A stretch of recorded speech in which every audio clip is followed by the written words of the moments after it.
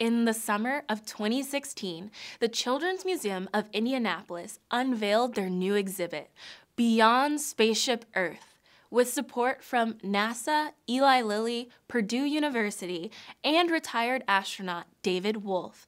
This interactive attraction allows visitors to learn more about space travel and simulate living on board the International Space Station.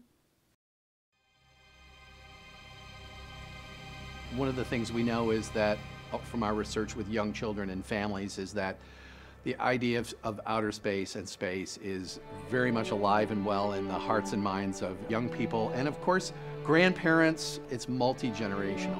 When people ask me about space, whether it's adults or young people, it never ceases to amaze how broad their questions are. 2 hours, 43 minutes into the spacewalk by Dave Wolf from Piers Cellars. And Dave, you are cleared to go to the Zenith Scissor Bowl. Building the International Space Station, it has got to be one of the most thrilling things to be a part of.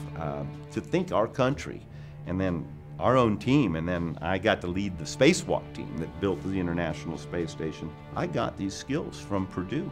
Well, Purdue is this incredible nexus of astronaut academy and everything that means. Men, women, from testing, pilot testing in the early years to now the biomed tech. And it's important for children and families to know about those relationships. Here in the Planetarium and Space Object Theater, we have real flown NASA space equipment.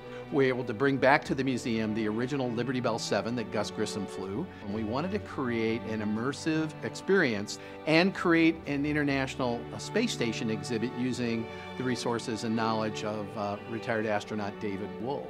Look at that. The kids are going to have a blast with this, and they're going to learn a lot, whether they know it or not.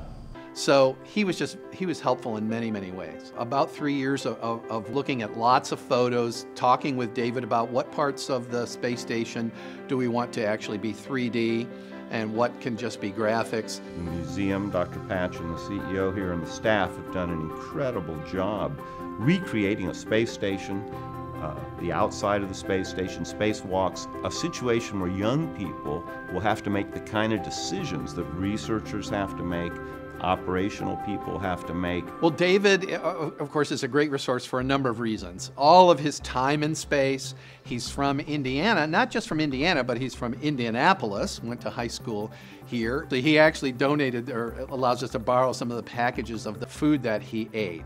This is some food. This is my real silverware that I had up in space. I would like the young people and all ages to feel this impact of a world that just is different than Earth.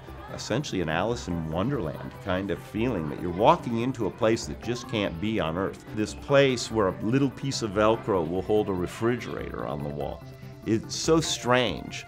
We want to show them what that feels like, but in a way that passes on judgment and decision making and exposes them to the STEM or STEAM skills. So you can actually enter and learn about what does it take to become an astronaut, what do astronauts do before they become astronauts, what do they do after, what did they do on the space station, or what did they do in the space program, and participate in some experiments on a replica of the International Space Station. Notice how there's things on the roof like the computers and there's bags. There's all kinds of research that can be done in here without gravity, although there's actually gravity here. We couldn't figure out a way to get rid of it. And it's kind of strange growing food and lettuce and such in a space station.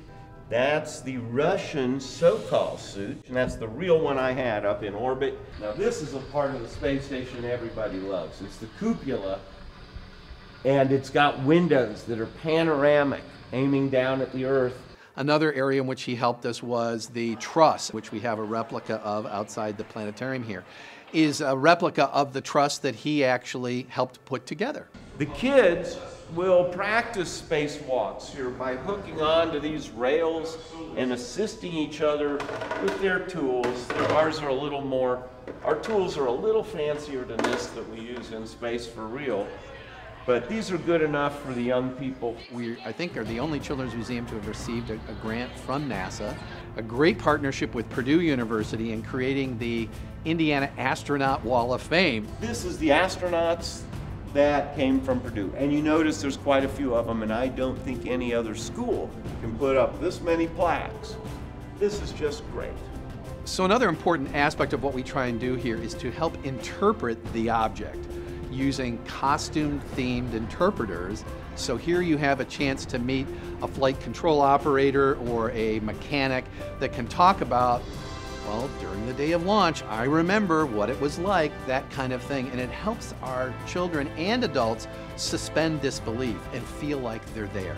So for grandparents and even great-grandparents, it brings back the space race and all of that.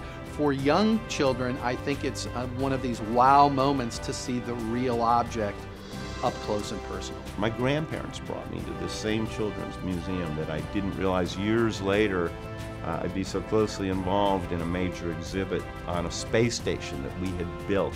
Thousands of young people will be exposed in Indianapolis for the whole Midwest. You kind of can go home to the space station, and it's right here at the Children's Museum.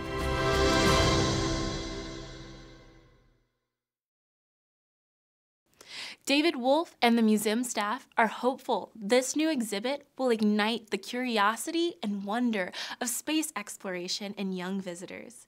You can learn more about Beyond Spaceship Earth at the museum's website below.